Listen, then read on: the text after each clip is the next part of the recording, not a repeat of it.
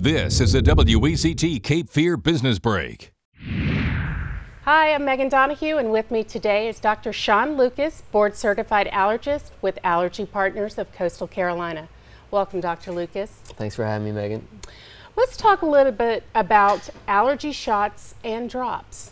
Yes, well, allergy shots have been around for over 100 years. Most people know about them. More recently, the FDA has approved allergy drops, which are little tablets under the tongue to take for grass pollen and for ragweed.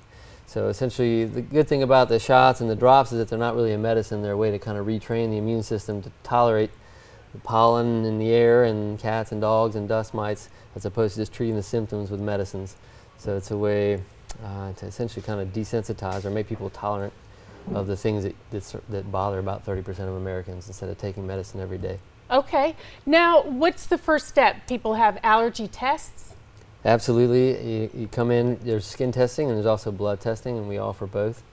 And it usually takes about 30 minutes total for the testing, or that lab tests have to be sent out.